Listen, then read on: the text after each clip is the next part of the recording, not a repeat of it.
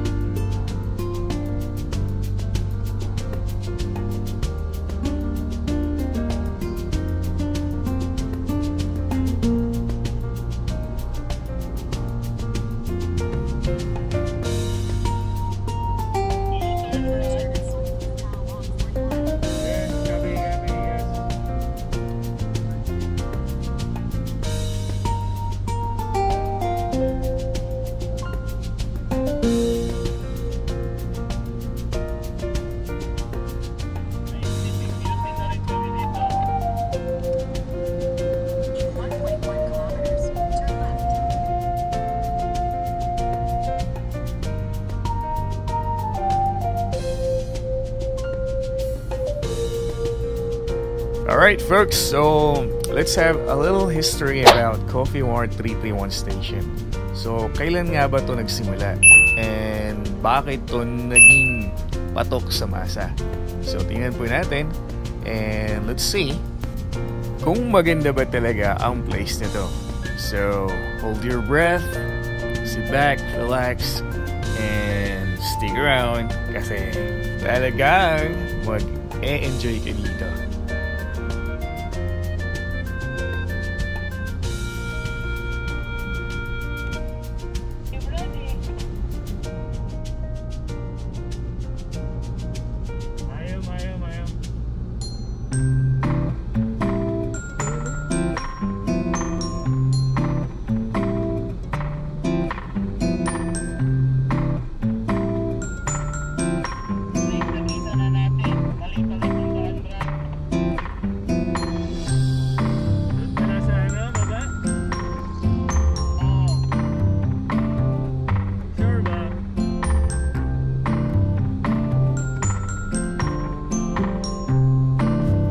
Base daw sa Patayan News, this business is owned by Mr. Damri Sangtang.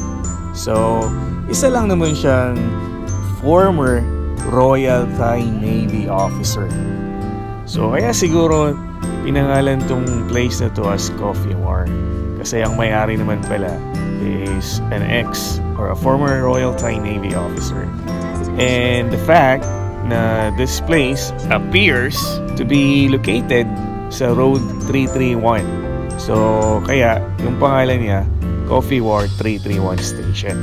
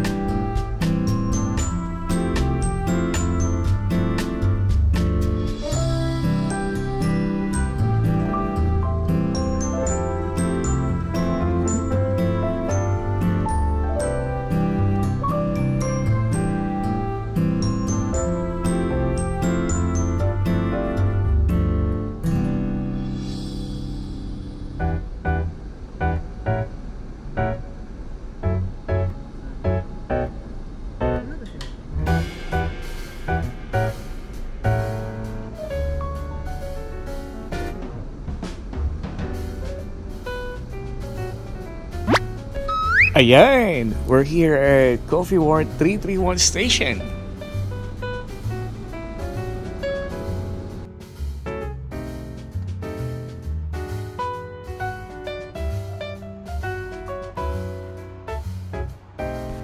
Alright, so if you're from Bangkok, it will take you about 160 kilometers or nearly 2 hours to get to this place. So sa Sattahip to banda. Pag sa Sriracha naman kayo, I think it will take you around 1.5 hours lang.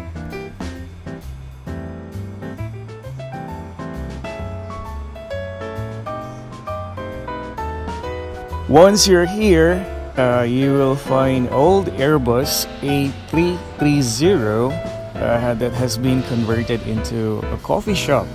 So marami siyang old planes. May dalawang malalaki, tsaka yung iba, mga warplanes, tsaka passenger planes na maliliit. And aside from those planes, may mga trucks, may mga cars, mga military vehicles. So ang dami niyong makikita once you arrive at Coffee Ward 331 Station.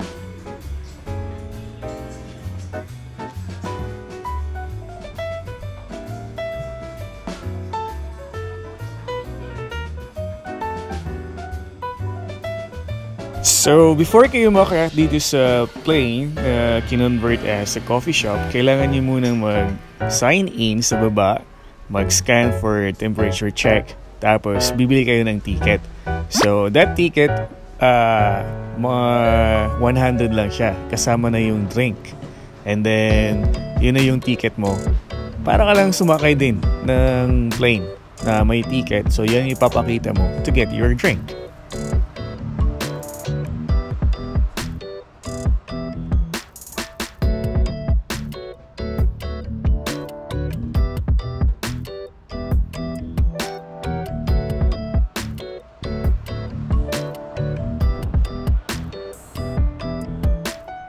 So, once you have done that, you can start roaming around the place, taking pictures, taking videos, whatever you like.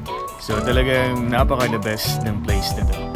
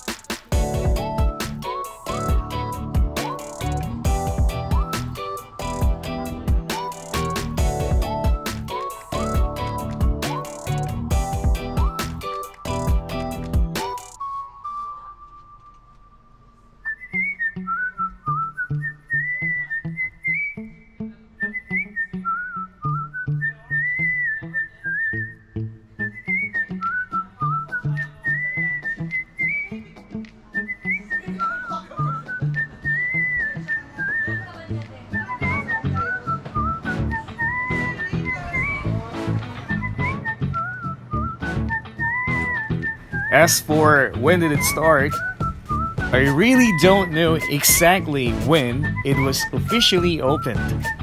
But when the place started to accommodate visitors, tourists, nag-viral po siya.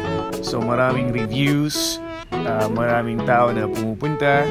And then, that time, crowded talaga yung place. So at the end of June last year, the coffee shop was ordered temporarily shut down after it became too popular. Kasi nga, nung nag-viral, it was drawing hundreds or even thousands of people a day. Kaya ganyan nilang kapatok sa masa ang tourist spot na to.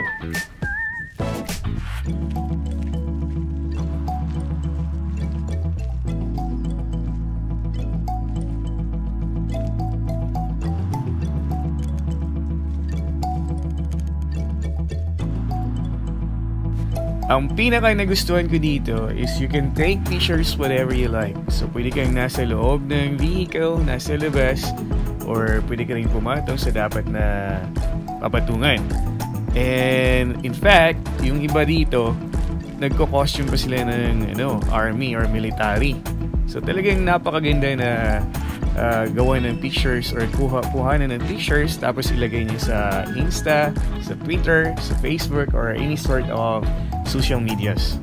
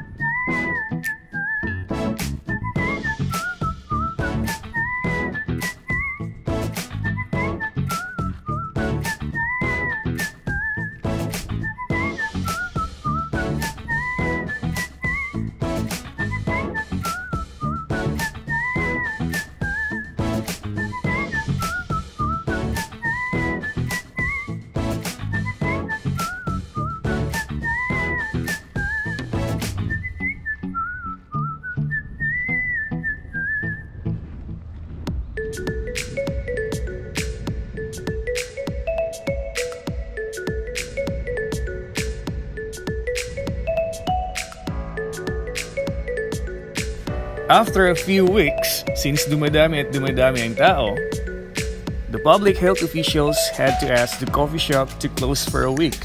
So hoping na sana it will help to cool down enthusiasm and hype around the old jets.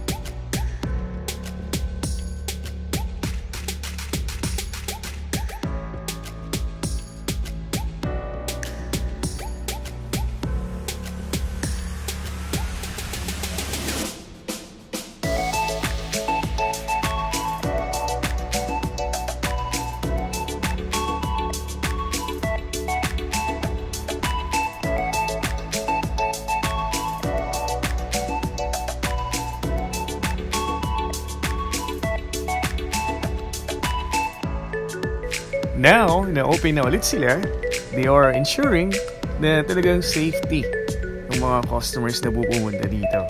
So, andyan yung temperature checks, tapos talagang naka-wear ka ng mask all the time, and regularly disinfects surfaces. So, pag nagawi kayo dito, you should know na only 60 customers are permitted on board at any one time for a maximum of 40 minutes.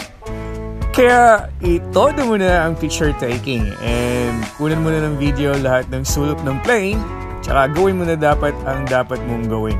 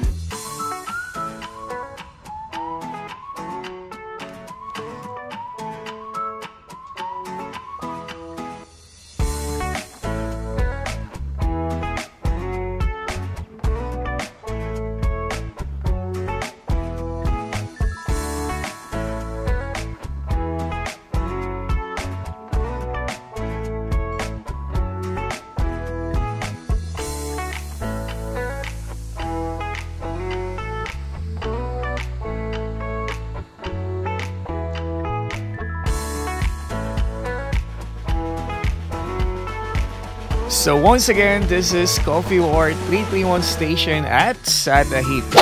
So malapit lang po pag galing kayo sa Sriracha. It will take 1.5 hours. But then, if galing kayo sa Bangkok, mga nasa 2 oras naman siya.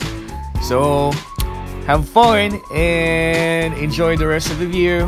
Beke Nemen, subscribe!